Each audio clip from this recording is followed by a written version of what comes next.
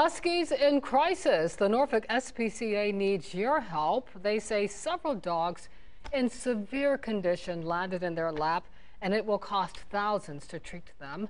10 on your side's Lauryn explains how you can help.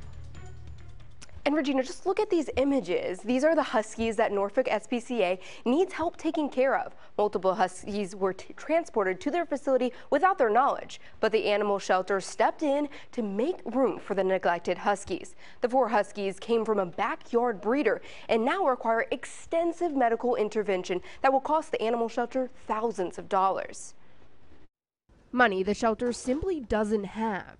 Their medical care going forward will be thousands per animal to do the diagnostics and the treatment for each. The 3 adult huskies, Diesel, Lillian, and Scout, are heartworm positive, infected with hookworms and whipworms, dehydrated and underweight. The baby husky, Ziggy, is likely blind in one eye and has to see an eye specialist.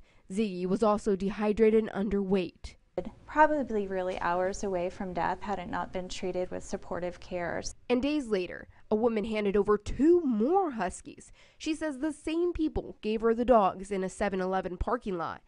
Bonnie and Viking were treated at the animal shelter, and unfortunately, Viking had to be euthanized.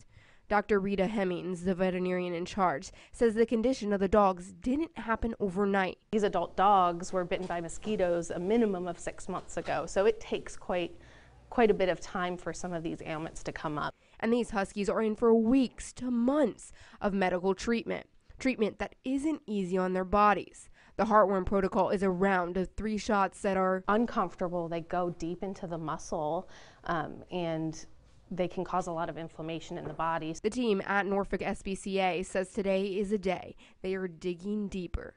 The dogs will be sedated and given a full medical exam. It could reveal other conditions, diseases, and injuries. But the Norfolk SPCA staff is optimistic about their future. I want them to be happy. I want them to have space to run.